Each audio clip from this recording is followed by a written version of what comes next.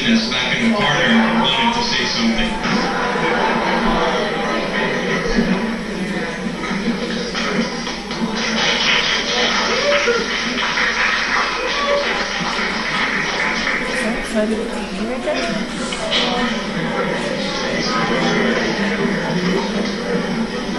Hi, my name is Mark Nashes, and I'm a graduate student.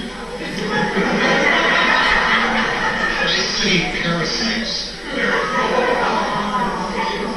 And seriously, I've known Guy for a very long time.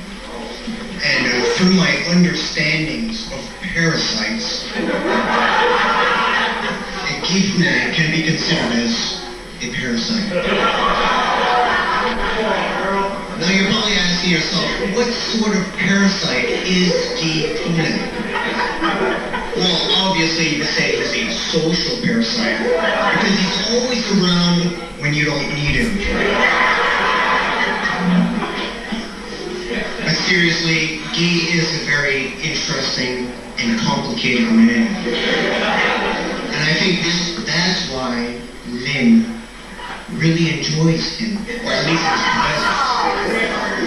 Because to understand the history of a parasite, you need a host.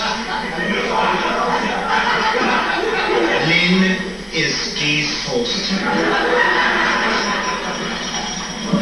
So in truth, understanding the parasite-host complex, Guy and Lynn are extremely well for each other. And I'd like to say, seriously, I hope that your host-parasite relationship goes well. That's all.